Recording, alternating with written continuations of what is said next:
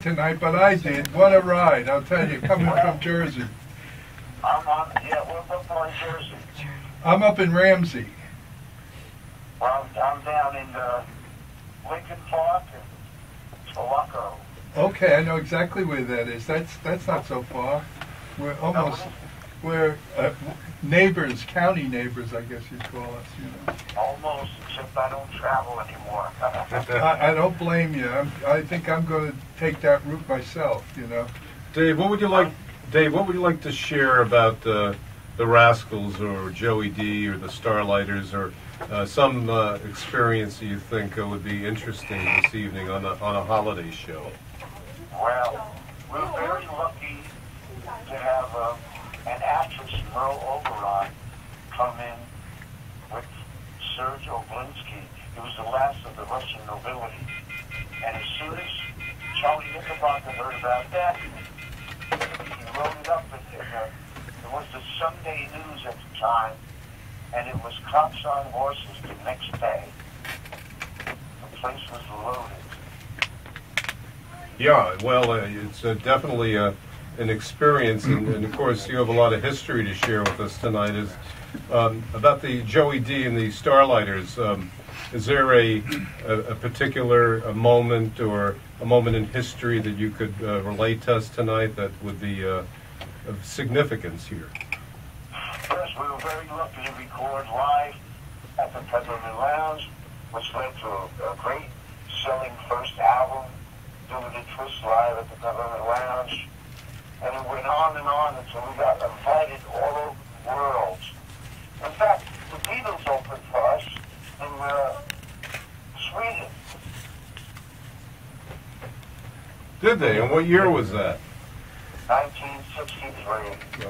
What do you think, Tom? You'd like to comment a little about back in 1963, the importance of, Well, you have the to keep in mind, by 1963, I was already a has-been. But I've made it. I'm 78 now, and here we are in 2017. And you know, like we weren't one-hit wonders because we had Short Shorts, Big Name Button, Believe Me, Hobby's Got a Girlfriend. We had a few hits, but like I was saying, who you're talking about, that fellow Dave Brigati, my God, you're talking real talent there. Genius. On all of the records and of the it came out of Rascals. them so natural. That's what I loved about that group. You know? I agree. We were not trained. I used to early 50s rhythm and blues, the harmonies, a nice lead singer, you know, and I love falsetto, so we just fell right into it. Well, your sound was the sound was the 60s, you know. I've always had a thought, and I said, I'm a drummer, and I could never read music, but yet I played in big bands. If I heard the arrangement once, I had it. But the thing was, when you learn too much, when people teach you too much, it takes away a little bit of your originality. Because you don't know what you can't do, you know. They sort of fence you in. But being that we didn't know too much, we did okay, you know. But you sure? You must have known a lot. It was a God-given gift that you had. And I thought everybody could sing and everybody could play, but that is not true. I kind of agree with you, you know. I found that out with painting and writing books and things, you know. It's kind of like effortless for me to do that. And yet if you say, are you a writer, I'll say no. And are you a painter? No. But yet people like the paintings and stuff, so. Because your aspirations are way much higher than what you think, or where you give credit for yourself. But you have to give that credit because the rest of the world acknowledges that. Hey, Dave, I want to ask you a quick question. This is Teddy again. The song from the Rascals from 1967, How Can I Be Sure? There's a lot of history, obviously, with that song, and of course you're on it. So what is the most important memory that you'd like to share with us about that particular moment or that particular song? Yeah. Well, I used to pick my brother up on East 79th Street. I lived in Jersey. And we used to go to the studio.